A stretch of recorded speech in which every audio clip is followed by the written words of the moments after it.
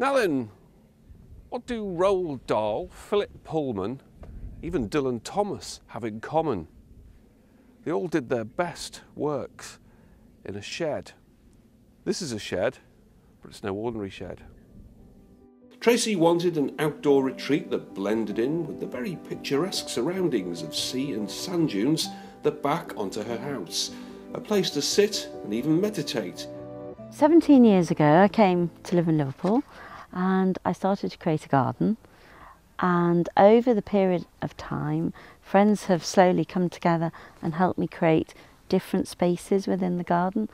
So first of all I had a little greenhouse, and the large window at the front was the part of the original structure, and over time tomatoes overtook the greenhouse. You couldn't get in there, and I decided I wanted to change the building, make it slightly bigger and more usable. So I started chatting to a friend of mine who is very keen on eco building, Leo, and I gave him the overall shape and told him roughly what I wanted, but because he's such a good builder, I decided to just leave it up to him and gave him free rein, and he's just created the most beautiful space. We raided quite a few skips and back alleys. We got bottles from people's recycling bins. We gathered some sand off the beach, so that, well, obviously Leo was gathering the sand off the beach and mixed it with mud to create a cement for the cob build. It's all been recycled.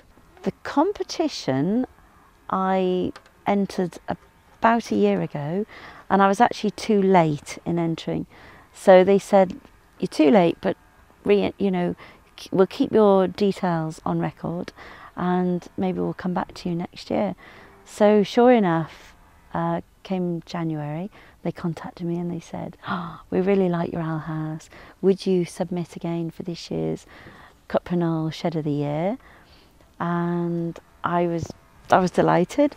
So put the owl house forwards, and it was shortlisted, which was amazing. Out of 2,500 sheds, it was shortlisted to the last 4 in the eco category.